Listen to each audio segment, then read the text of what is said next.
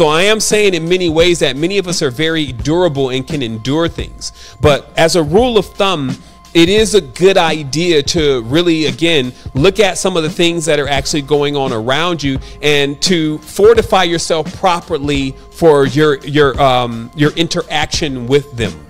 Okay, and that's just on all levels. So if you know that you have beings in the reality that just really want to gain your benefits and things, make sure that you are guiding yourself in a certain way and guarding yourself in a certain way where they're not getting more from you than you're willing to actually allow them to receive, right? So basically just be on point. Don't be floating all around thinking that, hey, everything is what it is, and it needs no input and no consciousness from you, because actually it's quite the contrary. There is always an agenda and an objective to utilize the energies and the forces that are here because you're so powerful. The following clip is exclusive content from the university. Access over 300 videos and 26 courses with advanced metaphysics on demand. Jump in live chats with Savan and the rest of the tribe. New materials are available monthly along with guides and regimens. Subscribe today and save $25 off your first month membership. Links are in the descriptions. Subscribe to Secret Energy TV or this channel for future show notifications. Wholeness. Either be ensouled or maintain your soul, right? But more importantly, to maintain your soul, because a well-maintained soul becomes a plasma being, which actually looks at like an eye on the astral plane.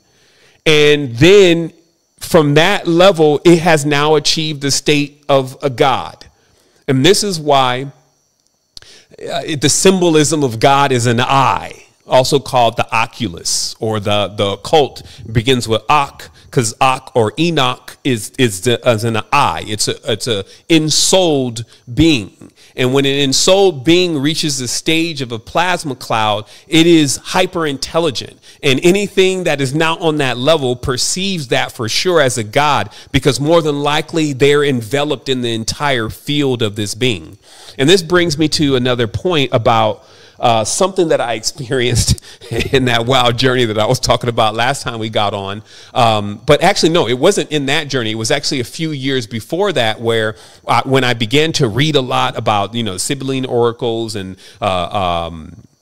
this was in the Citiopigrapha. That was when I first read the Sibylline oracles. I also had the Keys of Solomon with me. I had the Aish Mezaraph with me. So I had all these different spiritual books, and I personally was contained. I was, being detained for some petty crime. And as I was going through these works, I can remember hitting such a stage, like a vibration, because I started, chanting and these kind of things. And I remember one point where there was this loud voice, this loud energy that just said, "Go through my son." And I never mentioned this because it was weird for me, because it wasn't long after that I kind of got out of the whole Christianity thing. So when that energy said, "Go through my son," I thought that it was talking about to go through Jesus. And since me and Jesus was pretty much done with each other from what I had saw on the astral plane that he was up to, I was like, well, I guess I'm not going to be in with any of this energy. And just recently, I realized that what that energy was saying was that that's my son. And that even though I was even hearing that energy as like a male, that it was more of like a female, but some type of very powerful kind of masculine female that was saying, "Go through my son." And because I was all confused on dogmas and stuff, I totally misinterpreted what I was being told. Because, as I can bear witness to, when you open up your third eye, and I'm not advising anyone to do this because, again, heavy is the head that wears the crown chakra, and to see the face of God and live, no one has. So be prepared to melt, because it is plasma. But what I'm saying is that when the third eye is open and you look at the sun, then you realize more about what's really going on here. Also, you notice that when your third eye is open and you look at, when you look at clouds, that everything is spinning around the sun, not that it's moving through the sky and then going down. And that when the sun leaves, it looks like everything seems to be going with it as night is coming. And that's what you see in the aspect of, so it's almost even like a parade, and the parade keeps going on with the sun and all the celestial bodies. To me, it seems like even what they're trying to mimic in the Hindu traditions, where they have all these parades, but just imagine it just kept going, and wherever the sun is going to, which you're calling tomorrow, it's still going to be happening there. But where you're at is you're kind of, because of the agreements that have been made here, now there's going to be there's going to be a nighttime too.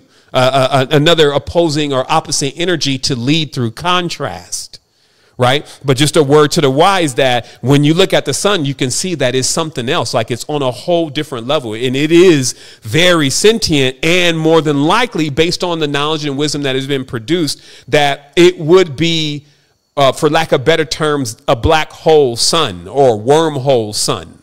And so what I'm saying is that the sun is probably that hypersentient collection of 9 rings, 9 donut rings, plasma portal, always open, and as an eye, but just completely illuminating every single thing that is around it. That's its makeup. Okay. And on a real level, when we were told to walk this path of Christ, if you may, it was to become that. It had nothing to do with actual physicality. All right.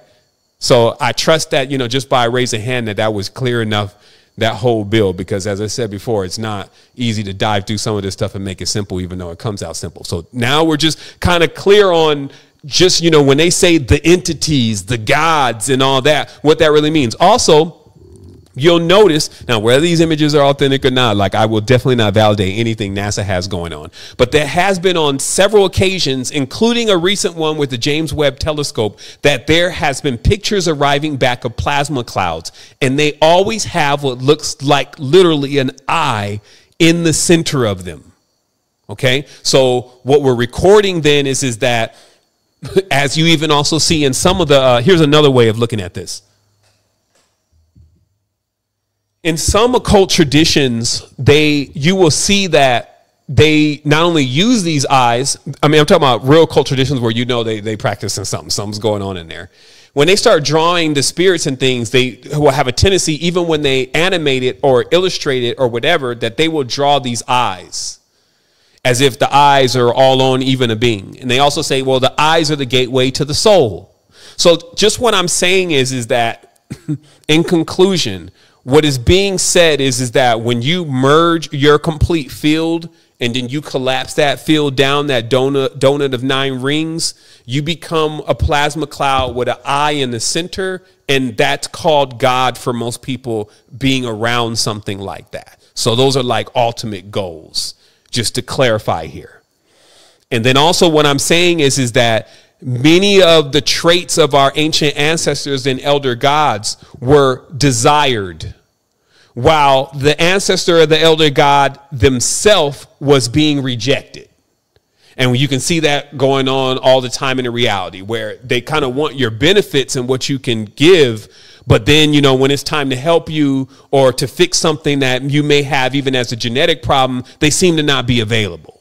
OK, and that's why I said we have to be on point with our metaphysical mechanics, so that way we don't throw the baby out with the bathwater either. Meaning that if you know about certain beings and then you know that their whole rapport, though, has been parasitic, we have a tendency to then try to remove them completely from the equation. And then what that does is it creates this gap that we need to fill in our knowledge, in our awareness. And also that gap in itself becomes an exploiting point. For instance, Dan Winter mentioned that people who use the flower of life need to be very careful, because the standard state of the drawing of a flower of life attracts parasites anyway, because there's a point that the flower of life is transitioning into what you would call a penta shape, or a 5 shape. So it's going from 6 to 5. And until it gets to 5, the purity point, if you may, is not reached. And you actually see this even within electronics, and you see this in physics. And so what was just being said is that, so you have these people that they get these crystals like mainly the courts, and they bring all these big crystals around and they get everybody into these meditation ceremonies because it just seems like a good idea to be in there all airy-fairy and evoking all these beings and calling and chiming, and nobody really knows what's really going on, though, and that the geometric configuration of the astral hygiene that's going on there is terrible. Okay, and it's becoming, in essence, the reason why many of these life forms that are, and there's probably numerous of them that actually haven't really understood that it is important to be present. Okay, so here's how that phenomenon would take place. Basically, when people are getting possessed, they're just becoming less and less themselves because they're being filled up by something else. Then they just become like that. And that is very toxic, not only for them, but also everybody that's around them. And you can kind of see this when somebody is kind of, let's say, in one of these nucleuses where spiritual things are going on. But anything can happen. Anything can go on. Somebody can say, this is it or that's it. And then everybody's like, oh, yeah, brother or sister, we respect you. Let's go ahead and do it. And the person could just go and evoke in Baphomet or something. You see what I mean? And then, oh, thank you so much for that, brother. Next. And so this is just how loose the whole thing is really gotten with what people think culture is and what people think that spirituality truly is, right? But this is just something that as we go along the way that we will make an addendum on, also to make sure that we understand how energies actually would really impact a person and what would you really see happen. What was also mentioned is that for sure, these elements that are being passed around, especially some of these genetic elements that they're playing around with, will make the consciousness, especially if the person is not strong. So the strength and fortitude of your consciousness, your mind, is really what's at stake here, based on, meaning that when you jump into things, like even for me to jump into AI, I need to have a very fortified consciousness. I need to be very stable, or else even the energies within that and the powers and the forces within that could contaminate my unit, right? So I am saying in many ways that many of us are very durable and can endure things. But as a rule of thumb, it is a good idea to really, again, look at some of the things that are actually going on around you and to fortify yourself properly for your interaction with them. Okay, and that's just on all levels. So if you know that you have beings in the reality that just really want to gain your benefits and things, make sure that you are guiding yourself in a certain way and guarding yourself in a certain way where they're not getting more from you than you're willing to actually allow them to receive, right? So basically, just be on point. Don't be floating all around thinking that everything is what it is, and it needs no input and no consciousness from you, because actually it's quite the contrary. There is always an agenda and an objective to utilize the energies and the forces that are here because you're so powerful. So I just wanted to make sure that that is very clear. So as we move on, so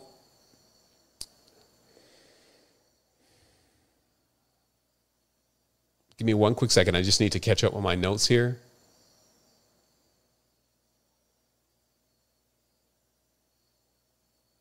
Okay, so another aspect of things that was actually brought up was so making lucid dreams and having a Stargate inside of your body. Okay, so obviously future goals here are to reactivate your Stargate, you to be able to travel through the portal that is in inner self, right? And when we've already talked about, again, the auric field being, in the condition of the auric field being primary to that, because the condition of your auric field is like the condition of your electromagnetic field.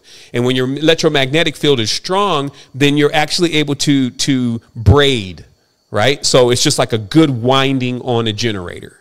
So with that being said, this one of the phenomena, again, that, and this is just, I know many here have had different experiences and maybe some have not at all. And so hopefully this is pointers for all of us to understand, one, if you've had experiences before, like where you dream of the next day and then you find yourself in the day even deja vu itself, if you've had deja vu, these are real signs. If you're asking yourself, like, shit, do I even have a soul? Because these kind of conversations, you know, that's why there should be disclaimers on them, because it's like, well, shit, I ain't had none of these experiences. Do I even have a soul? Oh my goodness. Don't freak out. But, you know, I'm just going to kind of go down a list here. So when you have a dream and you actually then live that dream the next day, this is something that I was telling you before that was happening. And it was like, it was getting so weird. I start confusing whether what I had saw in the dream was what really had happened already in the day. And also how I end up kind of falling out of that frequency and not being able to do that anymore. So basically the example that I'm trying to bring here is that for sure it appears that all of us have a soul, but it seems like what's kind of happening is that there is a battle for our soul somewhat. And what a soul actually really is our ability to maintain a certain level of cohesion about the importance of every single thing that's going on around us and how we're carrying ourselves. And when we can get kind of distracted by all of the other numerous things that are vying for our attention and our energy, then what it's actually doing is it's kind of removing our soul force. And then if there's too much of that during a whole life, maybe what occurs is that you forget everything, because this is what's being denoted as what is the another marker or difference between an ensouled being versus a person that potentially is not. And it's the memories, that there's absolutely no awareness of the previous existence or more existences or ancestors at all. Now, I find this interesting because, as I mentioned before, it seemed like that what was even going on energetically when you crossed some of these fields that were very strong, seeing that they were also magnetic in many ways, is that like a credit card, if you went across a very strong magnetic field and your braiding wasn't kind of cohesive enough, it would just kind of get into the design of the field that you're going in, and it would not maintain its design, which is its unique design, which is all of its memories. So if you can imagine, like, okay, let's take a record, for instance. A record has the old school records, by the way. Also, DVDs have them if you look very closely. These lines are actually the music. And as you know, with a record, it's as simple as putting different shaped lines across a needle and it makes sound. So imagine that your whole field then is kind of like a disc, an electromagnetic disc. And if you're very cohesive as you're going through the process of your transition, when your transition is happening, instead of you phase locking into the general reincarnation design, you continue on as your own record. Basically your own disc or your own ME. And then all the spaces that you move into, it's more of like you're inserting your record and then you're playing your music there, and that becomes your reality. Versus the other way is that your whole field starts to take on the appearance of the stronger magnet, or the stronger magnetism. And so if you spend a whole life worrying about everything in the world and how the world functions, and it has nothing to really do with you, it could be a lot of distractions, you kind of like your field is not really developed for you. And that's what I really believe, that, you know, even in some ways when Dan explains it and a lot of people explain it, it does really get complicated. And it also seems almost like it's even off world or alien. But I'm able to actually identify this in everyday life of how actually it's not as, it is very serious, but it's not as serious like they are putting it, like it's in the hands of something else. And I'm not saying Dan does that, but some people put it as like it's in the hands of the Draco, it's in the hands of the Galactic Federation and the Council and the Aldebarans and the Pleiadians. And it's like, yo, hold on now. Wait a minute. I love the story, but let's not get too sci-fi here. This actually is a bigger story here, and you can kind of see how it's really playing out in the reality. And it has a lot to do with these basic fundamentals of just getting pulled in or distracted into something that's not really going to benefit your soul force and doesn't have your best interest in mind. And that's why I said, like, for us, the biggest thing that we can really do is actually get on one accord. And I've been really trying to create as many things as possible to give people people the trust and also the empowerment to do that. Not just saying, hey, yes, take me wherever you go, I go, wherever the lamb goes, I go. That's not what we're creating here. But at the end of the day, what I am saying is if we're putting something together and then we're all contributing to it, then it actually becomes something, versus if everybody's just kind of watching it being put together and maybe enjoying some of the small things that happen, because the big things can't happen until we all get together and actually begin to all empower it, then, that would be the situation. And so at least, though, that's in the consciousness of this group, this tribe, this energy that we are. We think about this kind of stuff, and we think of ways to perfect these kind of things. We're just not here oblivious to all of that and just kind of operating like, hey, here's what this is, here's how it looks. Doesn't it look great? And, and kidding ourselves on that the ultimate goal here is to move through space and time infinitely conscious. And it's possible for sure, but it's not what this reality in so many ways, from the robber barons to the societies that have put together the school system, etc., that they have been hoarding and keeping any kind of major technology, any kind of major advancements, any kind of ancient knowledge, script, relics, crystals, designs, whatever, completely from the general masses and the populace to only do what? Right. And that what is very important, because that gets into the serious part also of the story, is that we need to be on point, because I call this Operation Toy Soldiers. Operation Toy Soldiers. I remember when I was a little kid somewhere, somebody informed me about what toy soldiers were, because I heard it. And then there was like all these different movies, like I even believe that it was Pinocchio, and just all these weird movies. And they always had these soldiers that you see around Christmas time. And I remember asking like my teacher or something like, what is a toy soldier? And this teacher went in on me and was like, son, a toy soldier is the soldiers that work for the queen, that when she sends them to die, they die. And she just moves them around the board like they're just toys. And boy, that kind of, I don't know, you got to watch who you got teaching your kids, because from that point on, I always had this thing about like wondering if we were toy soldiers, and if that God was kind of like playing this game with somebody else using real human pieces, right? And just recently I came into, again, another vast amount of knowledge that was speaking on how when you really understand what was going on, especially in, let's say in New York, which was called New Netherlands in the 1600s, and how it was the whole, what you would call East Coast was all New Netherlands, and the Vanderbilt family, which Mind Unveiled, the YouTube channel, just did a interesting expose on, and that like basically when you see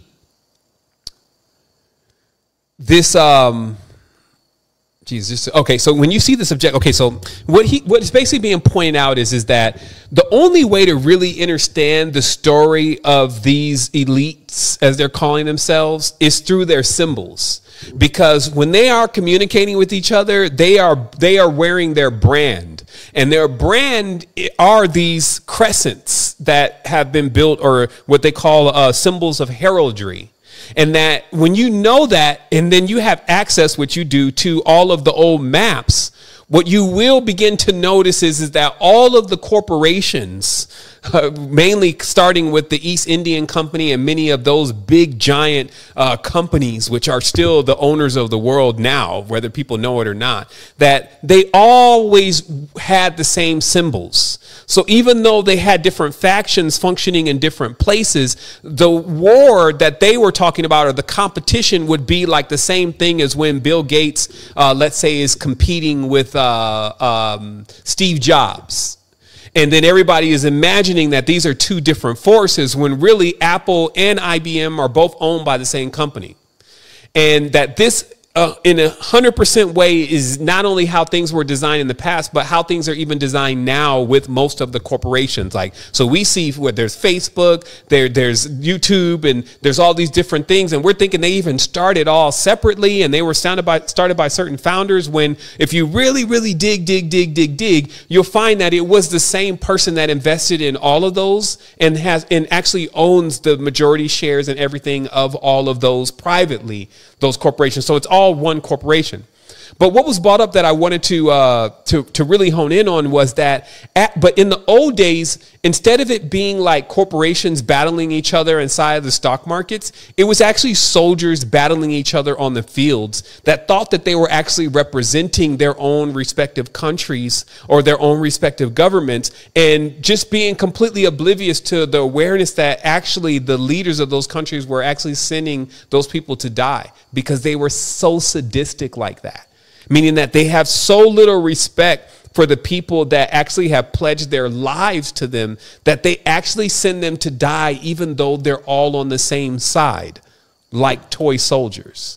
So in that awareness, because that's like the height of the dirtiness, if you may, to have a person thinking they're defending their home country from an opposing force, never to know that the actual home country government and the opposing force government are all on the same team, and that there's deaths literally happening, and those deaths are even laughed at in a game that has been played for what looks like at least hundreds, if not thousands of years. So let's just be aware of that strategy of being utilized again by some of these, let's say more prominent, more aggressive forces. Like a lot of them are in the spiritual space, like, oh, come worship this and give your life and soul to this and all that. And then but you don't like Muslims, right? And it's like, well, because you're a Jew, and it's just, it keeps the infighting and all that confusion and chaos going on. And so everybody can fight and kill each other. But meanwhile, in the deepest level of the cabal, they all report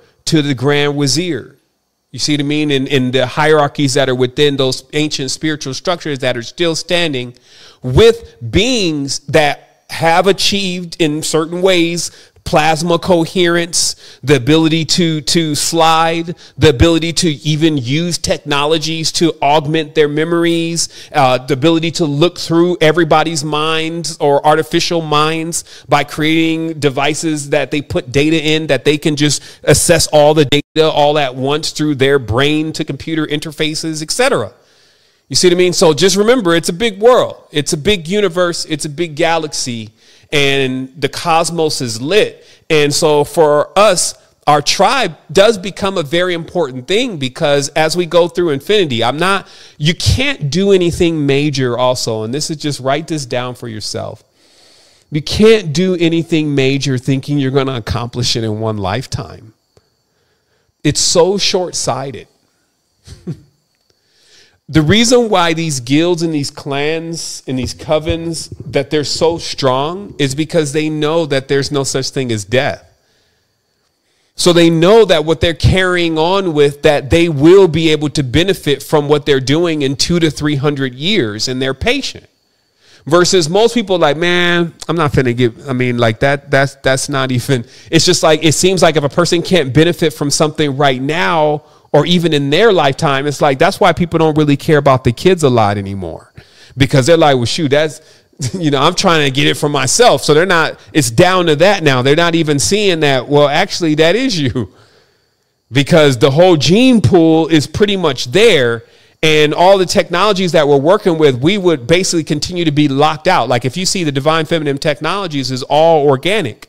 So we move through the minds, we move through the DNA, we move through that. That's the great sea in the cosmic ocean. But if we're moving through beings that are oblivious because they're disconnected, and that their whole system is frayed, and all their aura is chock full of holes like Swiss cheese. So anything that you pour into them just leaks right out, whether it's knowledge, wisdom, and depth of knowledge, because they can't hold the vibration and frequency. That's because they have no culture. Because that's what a culture is. It actually gives the tribe the ability to hold and sustain memories that are things that will allow them to be different than that generic field that keeps appearing that wants to erase who we are and rewrite it with another blank slate.